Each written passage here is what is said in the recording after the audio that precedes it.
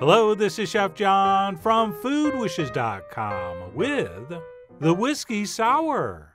That's right, day drinking is the best drinking. And if that day happens to be a very sunny, very hot day, there is no better cocktail to enjoy than a classic whiskey sour.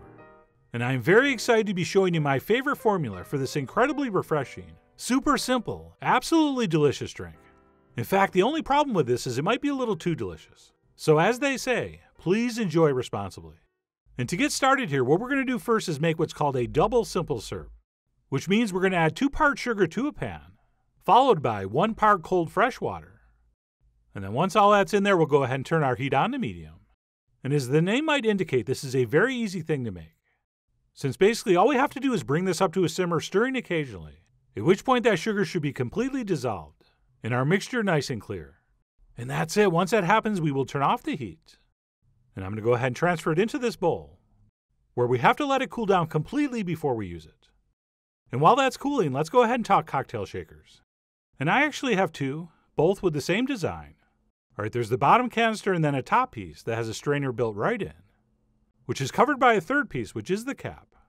And while you can mix the drink just by using one of these, I'm actually going to place a smaller shaker into the bigger shaker and then shake it this way to make my drink, which I think works out a lot better. Okay, sometimes a vacuum's formed and that top cap can be very hard to get off after you shake. And then the last thing we'll need is one of these strainers for when we serve it into our glass. So that's going to be it as far as the hardware goes. And then assuming our simple syrup is cool, we are ready to move on to the software, which will start with 2 ounces of 100 proof bourbon whiskey, which we should be measuring in with a jigger, but I don't own a 2-ounce one. But what I do own is a 2-ounce measuring cup, also known as a quarter cup. And then to our bourbon, we will add exactly 1 ounce of freshly squeezed lemon juice, which absolutely has to be fresh. Okay, if you're not going to use fresh lemons for this, do not make it. And then to balance everything out, we will add 3/4 of an ounce of our double simple syrup, followed by about 5 drops of orange or regular bitters, which, by the way, some people just drip on the top of the drink, but personally I think they should be shaken in. And then last but certainly not least, we're going to add, believe it or not, 1 egg white, which I think we should separate into a ramekin first, just in case we get any pieces of shell or other weirdness. And that's it. Once that's separated, we'll go ahead and dump that in, at which point we're going to proceed to give this what's called a dry shake. And for any shaking activities, we're definitely going to need that smaller canister on the top. And we'll make sure we got a nice tight fit.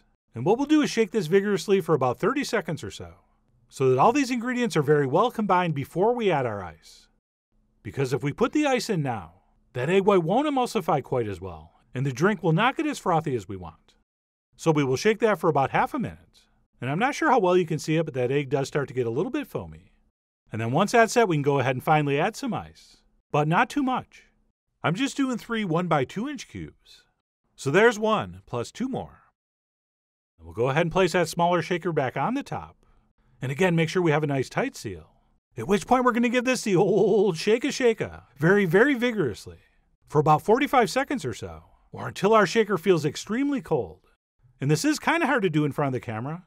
I mean, normally I would be doing this up by my shoulder, but unfortunately that's too close to my face to film. So I'm just shaking it in front of me like this. But as long as you're shaking it vigorously, it really doesn't matter where you shake. So do that any way you want. I mean, you are, after all, the Tom Cruise of shake and booze. And that's it. After about 45 seconds or so, our shaker should feel extremely cold. And that's it. It is now ready to strain into a rocks glass containing 1 large fresh ice cube. And I'm going to transfer this into my smaller shaker because the strainer fits a little better. And we'll go ahead and strain this gorgeous liquid over our ice. Whoops. If you can, try to get it all in the glass.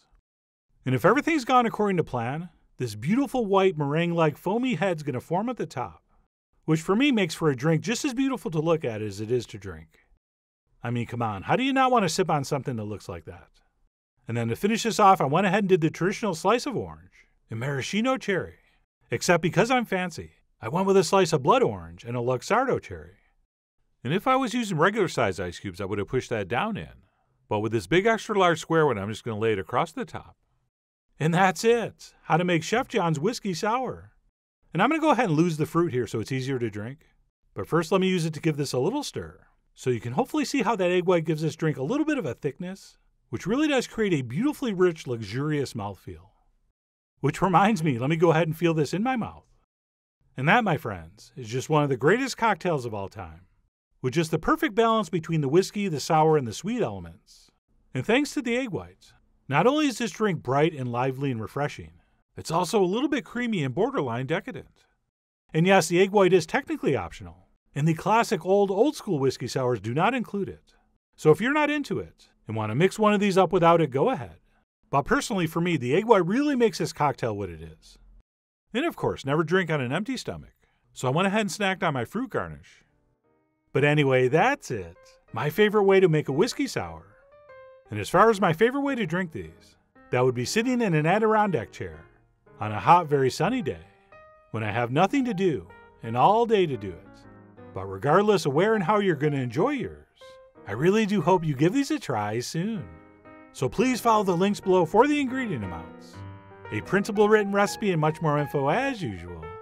And as always, enjoy.